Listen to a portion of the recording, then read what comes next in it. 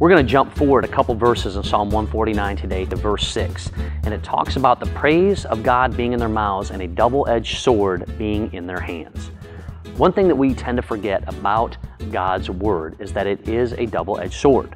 One thing we also tend to forget about many of the songs that we hear both today and songs that were hymns is that it is just that, a double-edged sword. The music and the worship that we have in church time is meant to go in and cut, and when it's coming out, it cuts. It's doing so because it is convicting us. It is doing so because it is taking us to a point in each of our lives where we have to ask ourselves a question. Why is it that I'm doing what I'm doing?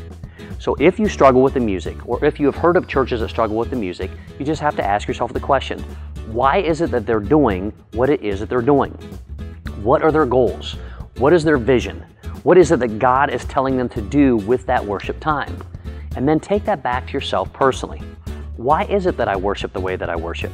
Why is it that I choose not to sing? Why is it that I choose to criticize the volume?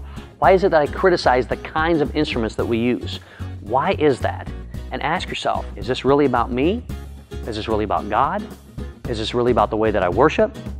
What is this really telling us, and what is it that God is trying to show me? This question is for you and for you only. You have to ask yourself this, and you have to answer it as well. I don't know. I don't have that answer for you. But I bet you if you spend a little bit of time with the Lord tonight, you will come up with that answer. Think about it, pray about it, live it, and we'll see you tomorrow.